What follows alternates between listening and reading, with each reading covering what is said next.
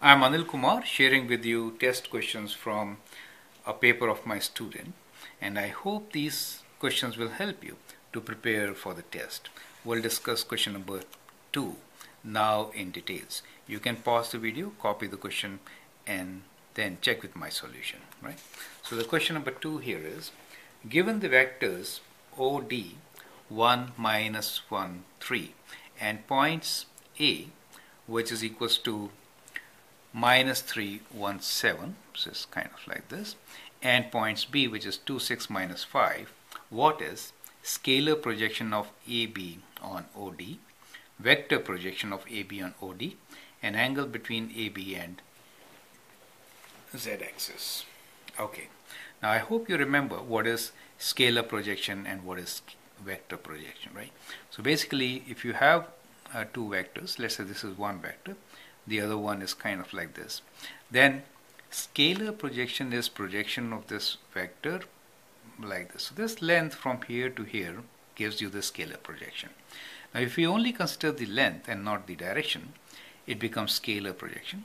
But if you multiply by the unit vector in the direction, in this case it is OD here, right, then it becomes vector projection, correct? So that is scalar and vector projection.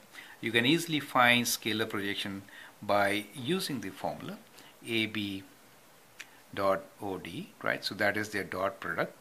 So AB cos theta, you know, if this is angle theta, then AB cos theta is your scalar projection. So if you divide this by the magnitude of OD,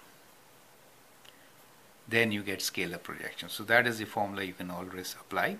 But before that, you need to find what AB is, right? So AB will be equal to, so A position vector is given to you for A and B. So do 2 minus 3. So it gets, you will get 5 here. 6 minus 1 is 5 again. And then -5 minus 7 will be -12, right? So we get vector AB as 5, 5, -12. OD is given to you. You can find the dot product, divide by the magnitude of OD and get the scalar projection, correct?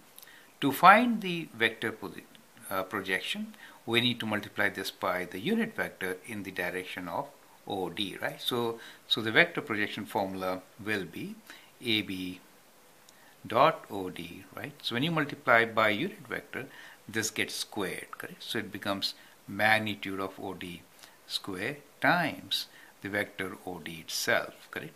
So that becomes the vector projection, correct? You can always replace these and find your answer. Now we need to find angle between AB and z-axis. Now z-axis, you can consider a unit vector along the z-axis or any vector along z-axis. Let us say along z-axis we could take x component will be 0, y component will also be 0. Let's take 1 as a component along the z-axis. So now we can find the angle between AB and z-axis.